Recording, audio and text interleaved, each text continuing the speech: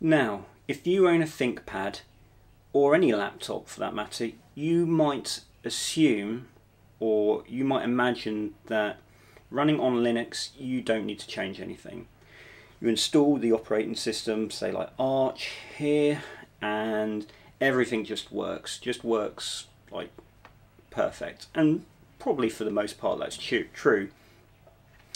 But what you might not be aware of, and I don't really hear people talking about it, is that Arch Wiki, what I'm looking at here, has dedicated pages to ThinkPads and to laptops in general, to be honest.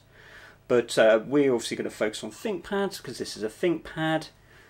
You focus on what your laptop is, but this is like a tips, tricks, and I don't know, best practices, guides to get the best out of your ThinkPad or your laptop, whatever you're using, right? So, well, let's just have a look. So, if you go on the Arch Linux webpage, I'll put all the links in the description. And, well, first of all, this is like a laptop landing page, right? So you've got all these different Lenovo ThinkPads, or if you go onto the categories for laptops, you've got all these different brands. So you could go to, this makes it a bit bigger, so you could go down to Lenovo or ThinkPads. Where is it? Look for L, laptop. Okay, not there. There we go, Lenovo. So it'll take you there.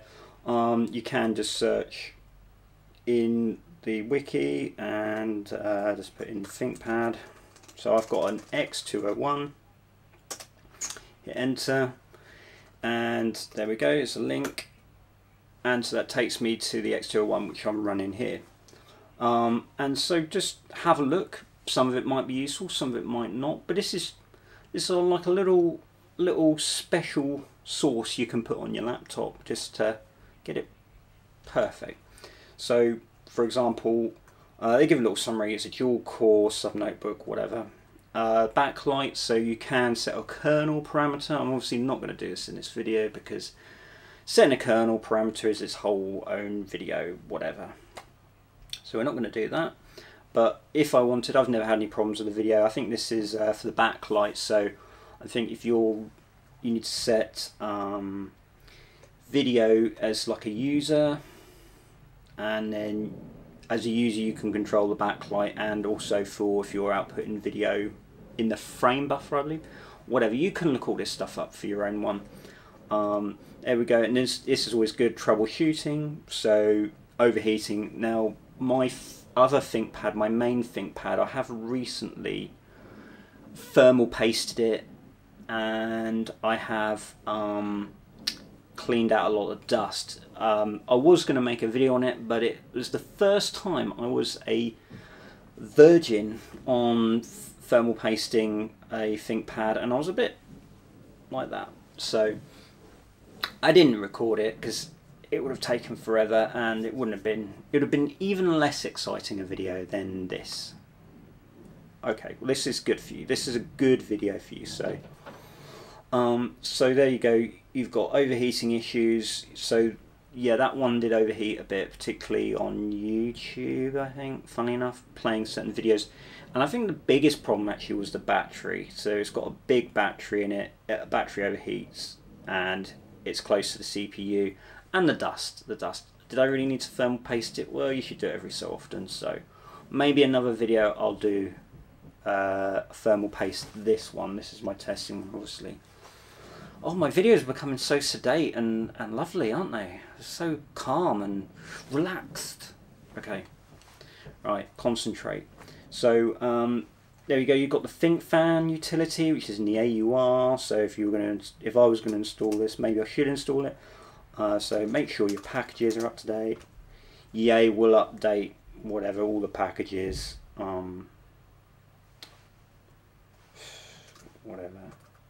Whatever. So I think it works. I don't know what I'm doing. Got to spell it right first. I don't know why I'm doing this. I've gone way off tangent, but no, this is important. We'll install it. Okay, it's a load of Qt stuff. There you go. See, back to normal. My videos, complete chaos. You come for the chaos, I know you do, and for the ThinkPad, but whatever. So I'll just install these stupidly big packages. I'm sorry, I am going to go on a little rant. These things, these desktop environment, which Qt6 stuff, I know it's got to be a reasonable size, but it's like installing the whole kernel. I mean, I don't know. Personally, I just think these packages are way too big. The TTY is just whatever. Okay, so right, let's update. Yay. Okay, nothing to do. Fine. So let's do yay s, and I guess it's just called ThinkFan. Now you'd have thought I would have done this already, wouldn't you? Wouldn't you? But I don't know. Remove dependencies. Whatever. Okay, install this. God, there's a lot of stuff, isn't it? This for the fan utility. But hey, I should really set it. I don't really have a problem. This hasn't overheated because I'm using this small battery here that kind of, I'm a bit worried, doesn't really work as well as it should. Anyway, I hope this isn't going to take long. Is it actually compiling it? Okay, we are going to resize this and carry on. Ooh, don't want to do that. So there you go. You can, once that's done, you can set a configuration so the fans spin. So this is good stuff, right? This is good stuff. This is going to protect your ThinkPad from overheating, damaging it in the long term. You've got some other stuff here. So no speaker output if you have issue with speakers. ACPI events, so again, it's a bit like kernel parameters. Display issues, so again, another kernel parameter.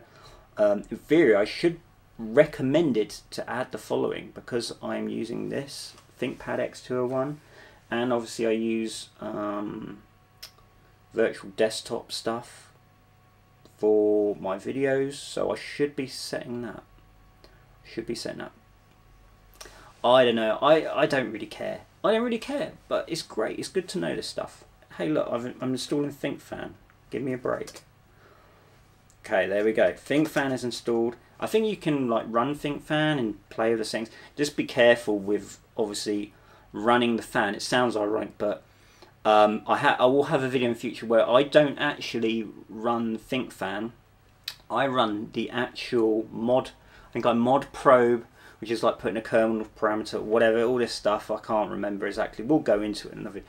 I actually load the module and take control of the module in real time in the user space, and I adjust the fan speeds when I want.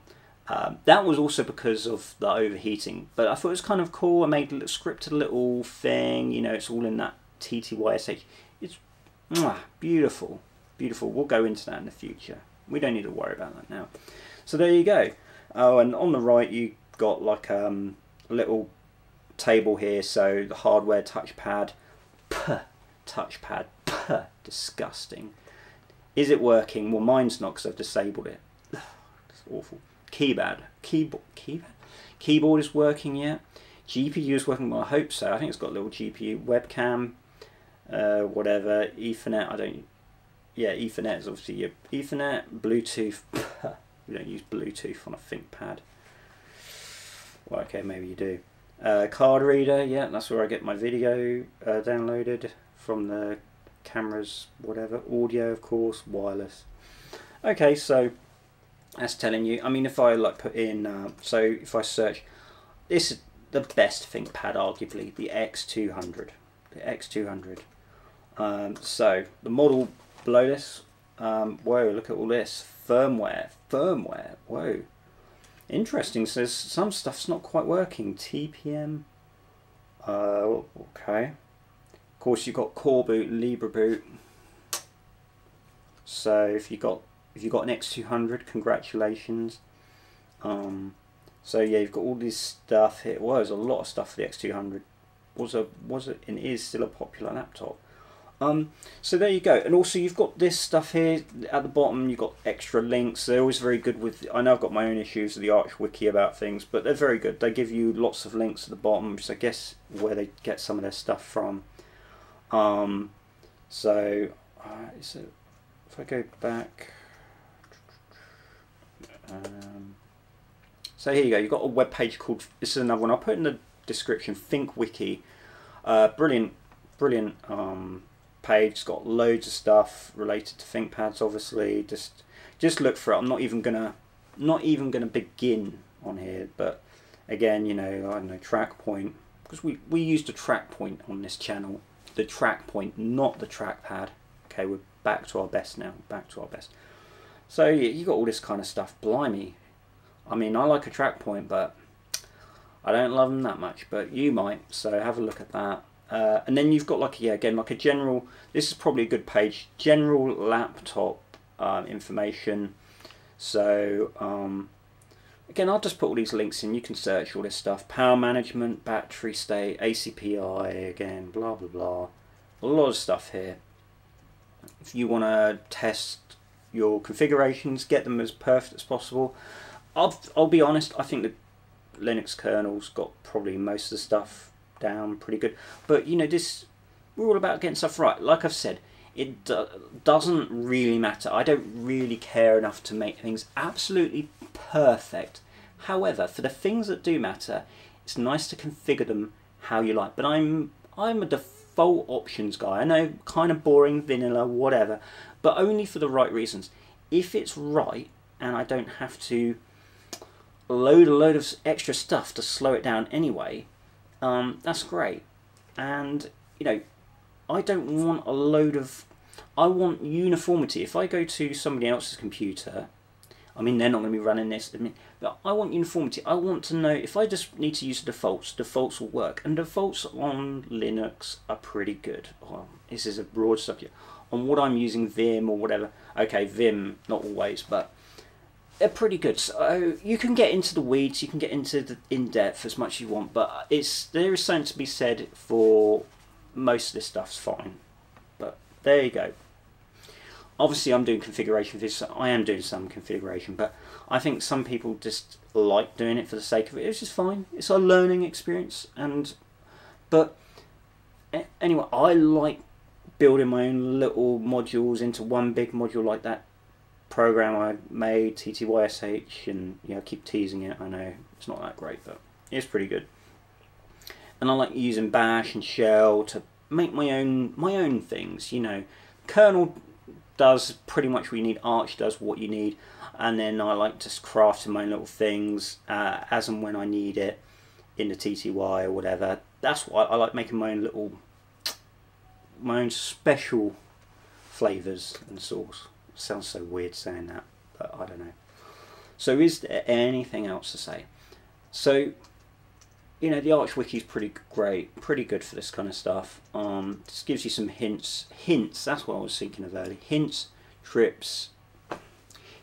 tips, and tricks. Sounds so American, doesn't it? Anyway, to our American friends, don't worry, I still love you. Let's just end this video here. I'm dragging this out. And if you made it this far, congratulations. Do your usual YouTube fake stuff, like, comment, subscribe. Not even to do the stupid voices, because whatever. Linux community. Right, that's it.